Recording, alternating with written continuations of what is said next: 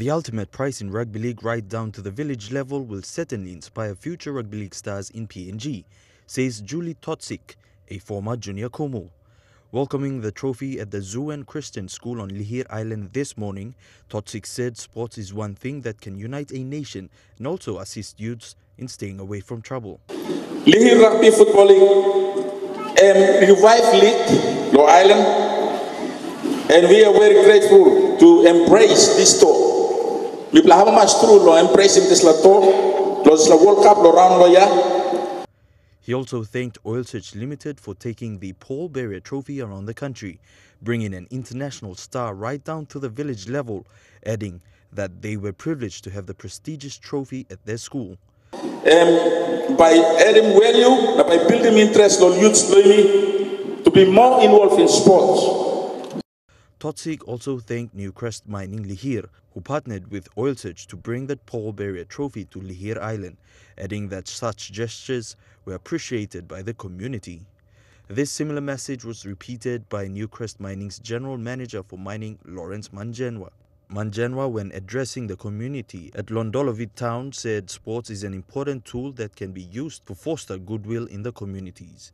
Win also does not only give us pride of winning, but it also gives us pride of hosting this cup on the island. So we would want to officially welcome this cup on the island. He said Newcrest was happy to partner with Oil Search to bring the trophy to the people of Lihir Island. This does not only show our great support of the sport, but it also affirms our commitment to develop and lift the level of code of the sport on the island. The Paul Barriere Trophy continued its 2017 Rugby League World Cup PNG Trophy Tour, sponsored by Oil Search Limited yesterday, arriving in the night on Lihir Island. Sons of this land, let us sing of our joy to be free, praising God and rejoicing to be Papua New Guinea, Southern from the mountains to sea.